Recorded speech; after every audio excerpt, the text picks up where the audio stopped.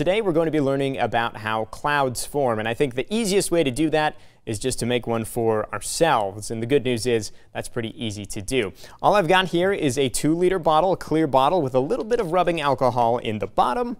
I've got the bottle capped with a valve stem, and I've got a bicycle pump here.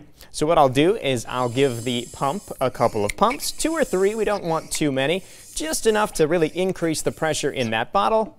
Then we're going to take the valve stem and pull it off. As you can see, as soon as the plug is pulled, a cloud immediately forms inside the bottle. That's because pulling the plug drops the pressure in the bottle and allows the air inside to expand, which cools it down. It gets so cool that the rubbing alcohol condenses, forming a cloud. That's very similar to what we see happening in nature. We have generally warm air near the ground that rises, and as it rises, it expands and it cools, and eventually it cools down enough that the water vapor in the air condenses and a cloud forms. Another interesting thing about this experiment is it works in reverse. If we've got the cloud already in the bottle and we begin to pump it, we'll see that the cloud disappears. The cloud disappears because the air is being condensed and is warming up and therefore no longer saturated. Brandon Michaels, 23ABC, connecting you.